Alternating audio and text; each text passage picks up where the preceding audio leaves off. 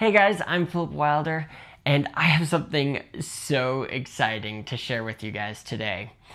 Many of you know that I love writing novels, and in these novels it's really fun to put in these little nuggets that point towards major plot twists that will happen later on in the book.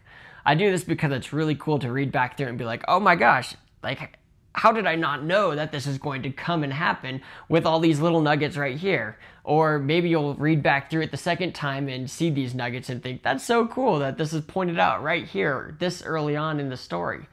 Well, God is the best author, and he does the same thing. We call them Jesus sightings in the Old Testament because God, in many places, reveals what he's going to do way before it even happened. Not just in prophecies, but in other things, particularly the Jewish feasts. So it's going to be really exciting. Let's get to it.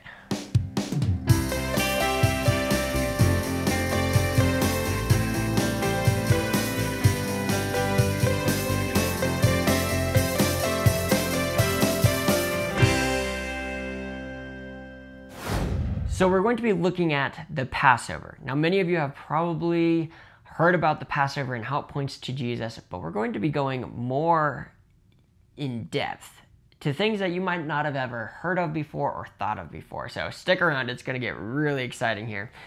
But there's three things that God does in these feasts, and I'll get to those three things in just a second. First, I want to read Exodus chapter 12, verse 21 through 24.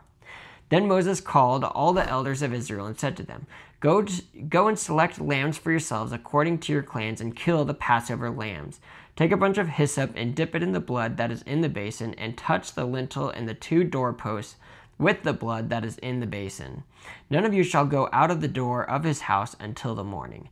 For the Lord will pass through to strike the Egyptians, and when he sees the blood on the lintel and the two doorposts, the Lord will pass over the door and will not allow the destroyer to enter your houses to strike you.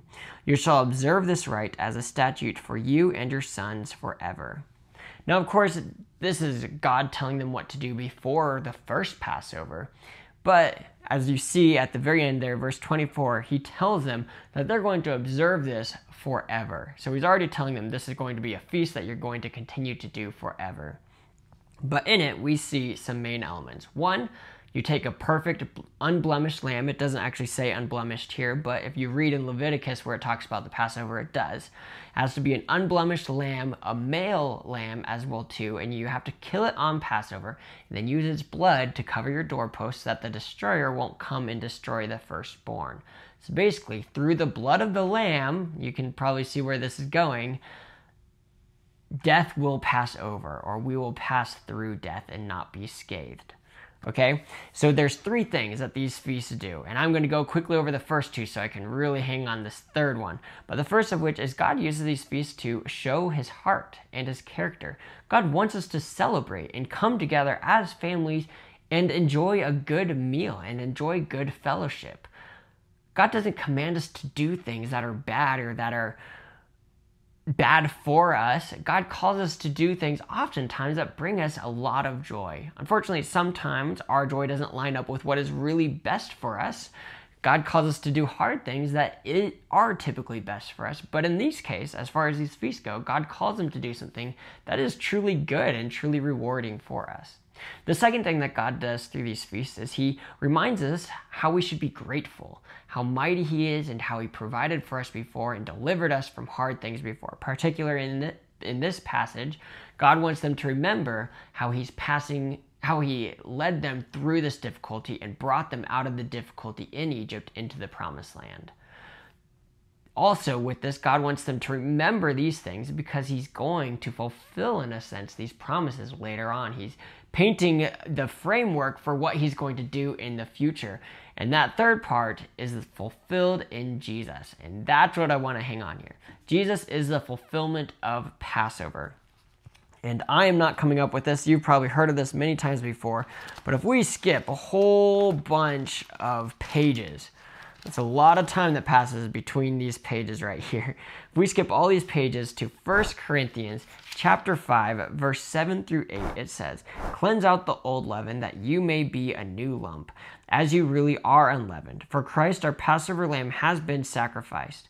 Let us therefore celebrate the festival, not with the old leaven, the leaven of malice and evil, but with the unleavened bread of sincerity and truth."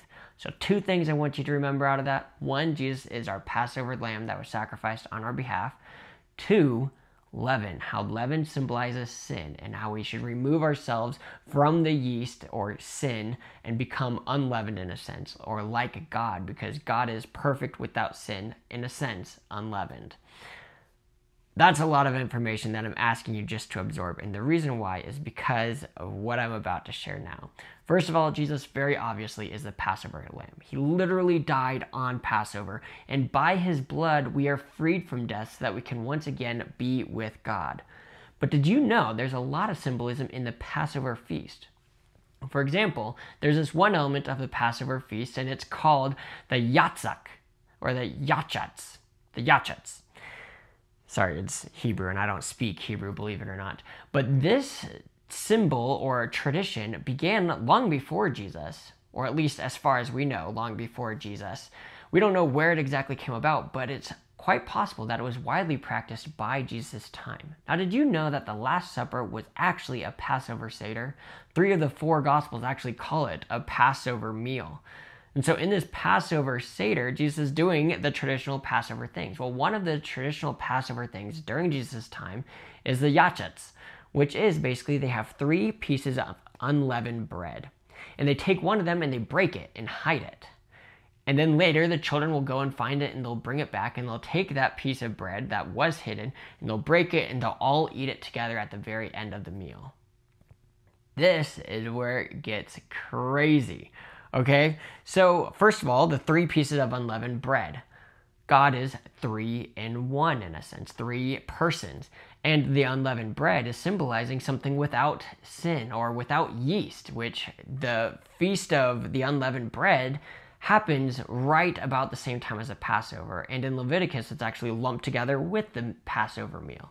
So it's kind of all the same thing. But basically, Jesus even says it himself, avoid the yeast of the Pharisees, or basically the sin of the Pharisees or the false teachings.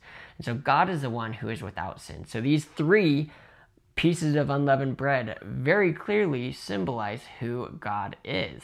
Well, one of them is broken on Passover, just like how Jesus was broken on our behalf. And then he was laid away or hidden.